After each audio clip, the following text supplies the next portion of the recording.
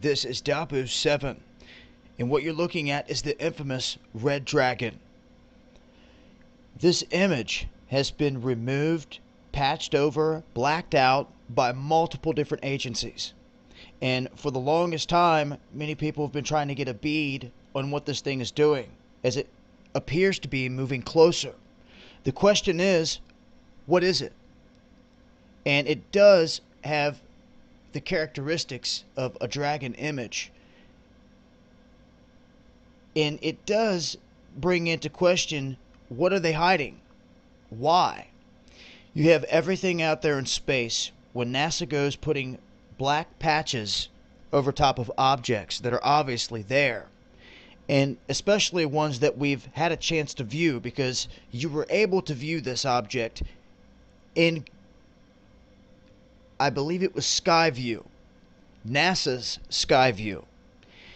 In this program, for however long they were letting everyone, it was there until they realized, oops, it's not blacked out.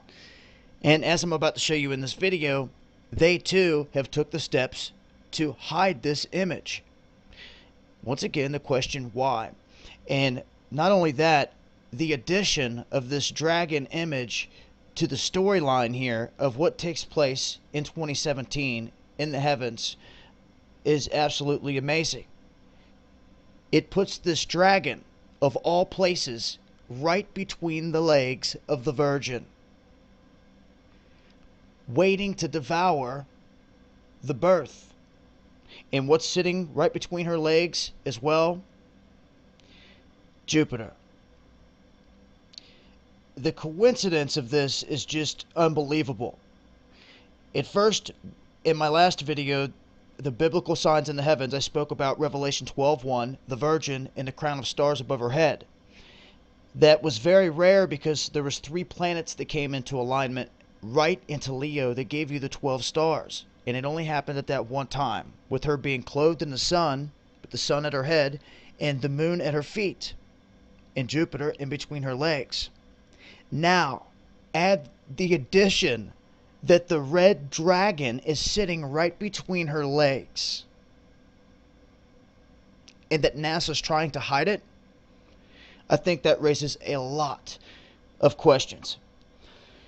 So, you're going to be hard-pressed to find this image out there anywhere. And the facts are, it was there. They let everyone see it, whether they slipped up or not. This is it.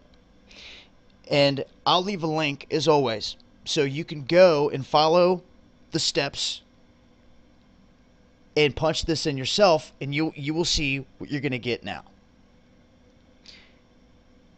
This is what you will get now. Blacked out, a huge cover-up taking place, and like I said before, you can see right here, to paint the picture a little bit more vivid for you, that here it's blacked out again by Google. So what are they hiding, guys? And we already know what the image looks like. We just don't know what the new ones look like as it gets closer. But this is the red dragon, and the blacked out region where Nibiru potentially sits.